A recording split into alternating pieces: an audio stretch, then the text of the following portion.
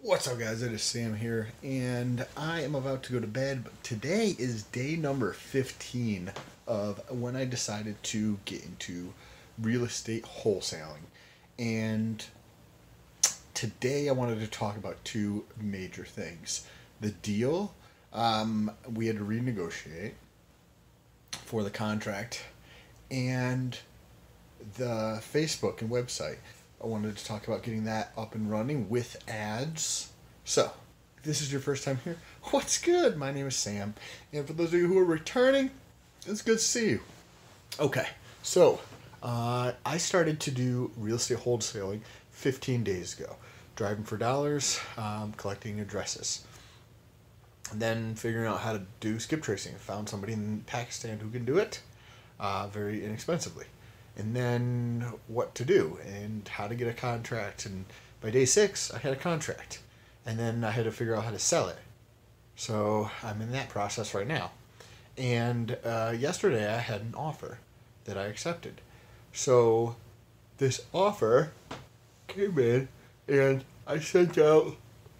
I apologize. I sent out. It's like 2 in the morning. I sent out the assignment contract back to the buyer, saying, "Hey, this is what you're paying for the property, blah blah blah," and I'm assigning my contract over to you to finish the execution of. So they're like, "Okay, cool, we'll send it back over to you." And they came back in and said that, "Hey, the according to the municipality, it says that this property is actually 741 square feet and not 800 square feet like you mentioned." And I was like, "Oh yeah, that's exactly what the seller told me, because I have it in text message from him."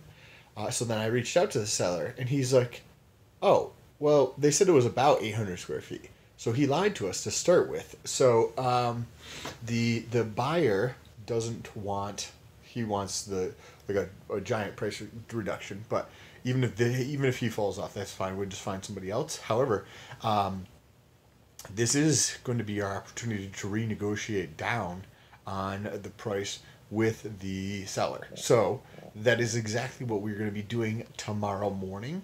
I'm going to have a conversation with him and just let him know, like, we've already had multiple people bring it up that this could be the case, and this happened on the same day. We had 2 or 3 people bring it up, and they had mentioned that, hey, the county website says it's this. So this all happened in one day, and then he says that, oh yeah, it's not actually 800. That's what we were told it was. So you just lied, and you said it was 800 in a text message to me, and then you afterwards in another text message you said that, oh, it's about 800. Like, that's a fucking big difference, bro. So especially if you're doing something that has like 100 square feet. 60 square feet roughly reduction in size on something that's only 800 square feet. That's a lot in terms of percentage, but when you think about it on a price per square foot basis, if you have something that's around $100 per square foot and it's 60 square feet smaller, that's $6,000, right? So there's a big difference here, and we're going to, because the price is like fucking really cheap, so that's a large percentage of the total price. So we're going to have a conversation with the seller tomorrow. The buyer's asking for like $8,000. I don't see that happening. Not that I would want it to happen to start with, but I'm going to chat with them and see what they decide they want to do. Either way, it's going to be an opportunity to renegotiate the contract. And if we do get it at a lower price, continue to go through the marketing process to get rid of it.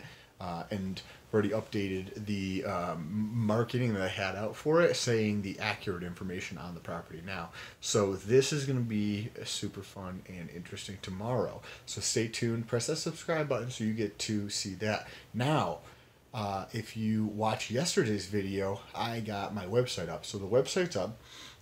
And then today's objective was to make sure that I got Facebook ads running against it. So I got a split test Facebook ad running up. So it's got the same exact ad It's got the same exact like segmentation and everything. The only difference in the ad is one has a title, essentially like right below the says like the user profile or something, or the Facebook page that's running the ad. Then below that it has the verbiage. So I put verbiage on one. I did not put it on the other, and I'm testing that to see which performs better, the one with the words on it or the ones without it. And then I will continue running tests. I'm running about $2 per day per ad. So this is going to be, it's got two separate ads, and we're going to see how the performance of that is. Now, where does this traffic go? Well, people see it on Facebook, and so that means the picture is the same too.